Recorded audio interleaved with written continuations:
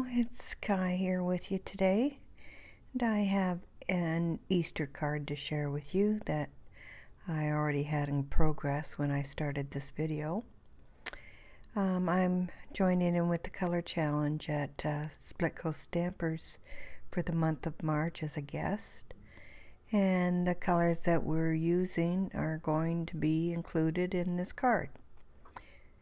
And when I started it, I had a little girl in mind that I was thinking about, so it'll go to her at Easter. So I did the card base. I stenciled on the bunnies using the colors from the challenge. And now I'm going to do my little panel that I've already die cut with Penny Black's Elegant Stitching die. And I'm going to use some Bow Bunny glitter paste in Lemonade to stencil these words. The stencil is called Easter Words from A Colorful Life, and the other stencil is Bunch of Bunnies, also from A Colorful Life. I just make sure that I do the glitter paste and keep it nice and smooth. With no ridges. It's easy for me to use this smaller tool that comes in the Tim Holtz alcohol ink kit, as it doesn't load up with a lot of the paste and it's easy to maneuver, so I quite like using this for embossing paste and the glitter paste as it has turned out as well. In any event, I'm just proceeding to do the panel. I will finish off the edges, like take away any excess that is around the edges, and then set it aside to dry. I had it taped down so it wouldn't shift while I was doing the stenciling. There's just a little bit on the edges that needs to be taken off here. So, and while I was at doing the sponging, I went ahead and die cut a panel for the inside of my card. I'm going to use the 4 colors again that are in the challenge. I'm using not Stampin' Up! Colors, which is what the color challenge colors are based on. I'm using what I have. Ulta inks and distress ink in Wild Honey is the distressed ink. The others are all Ulta ink. I'm using my life-changing brushes to do my stencil work. It's nice and small, this little one that I'm using, so it makes it easy to get into these tiny little spaces. So again, as I mentioned, I'm stenciling in the colors of the challenge. I had a bit of the yellow ink still on my brush there. I didn't clean it properly when I started the blue bunny, but it worked out okay anyway. I do these bunnies a little bit darker than I did the bunnies on the card base on the front. And I'm going to stamp my greeting on the inside here as well with a stamp, just a little stamp set from Lawn Fawn called Hoppy Easter, which is kind of cute.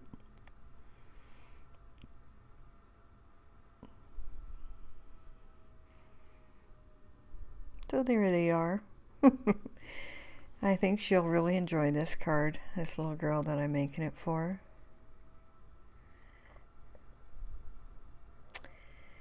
So I'm going to go ahead and stamp the inside greeting while I'm at it using my Ranger archival inks in Vibrant Fuchsia and the Lawn Fawn Hoppy Easter Sentiment, which I already have set up here in my Misty.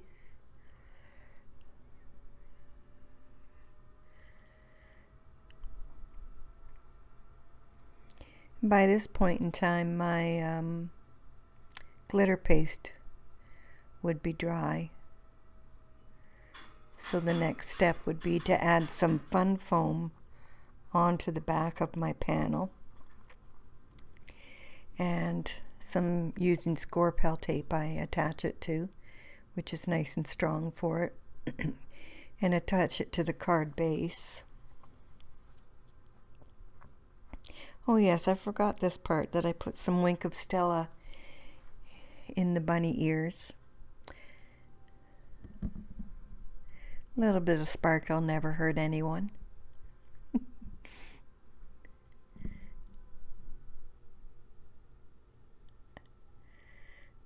I'm holding on to the mic so tight here I got a cramp in my hand. I don't have to hold it that tight, I can let it go.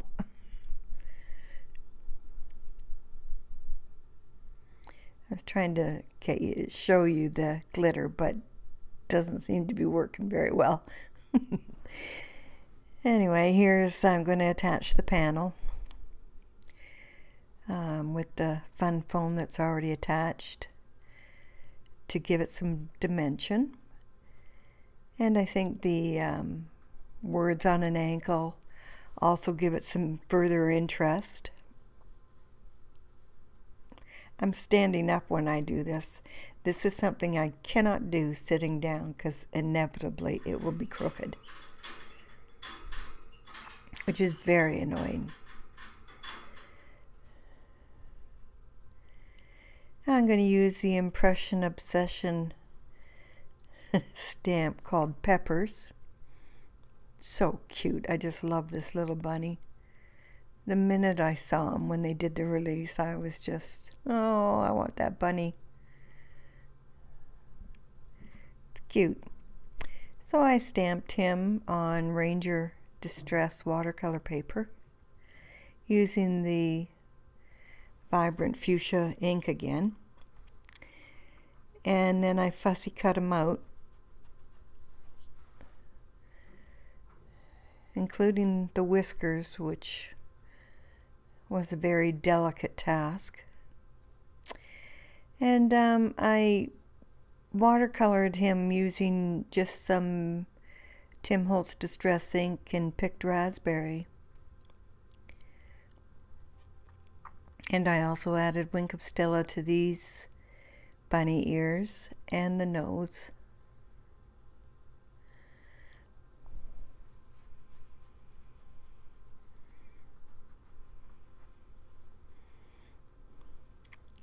It's not a long process to paint this little bunny.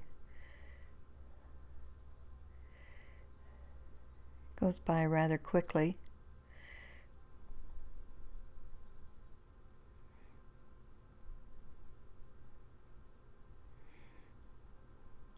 I seem to have a preference for this bunny being pink though.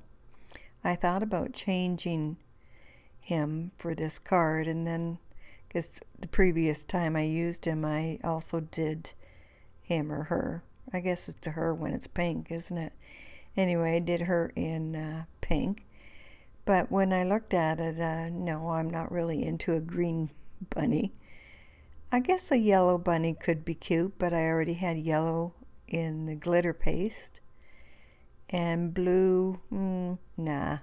So pink it was. I'm just tapping off there. You think I'm tapping my brush, but I'm actually tapping some water onto my little workspace there to use as I'm doing the bunny.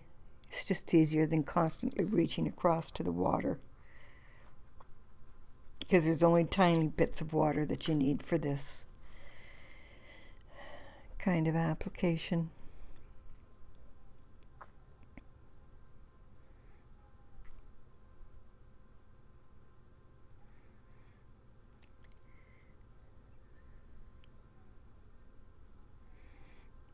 Just give him some color up those bunny legs. I'm sure she doesn't, the little girl that's going to have this doesn't have nearly the fun I have when I'm making these kinds of cards. I am told, though, she gets a kick out of them, so we'll just go for that. I get a kick out of them, too.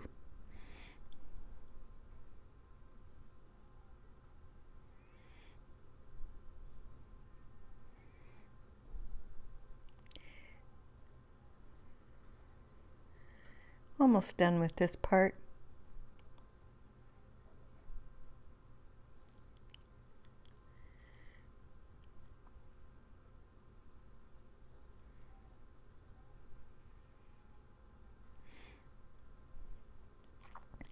And then I fussy cut them out, of course. And add the wink of Stella.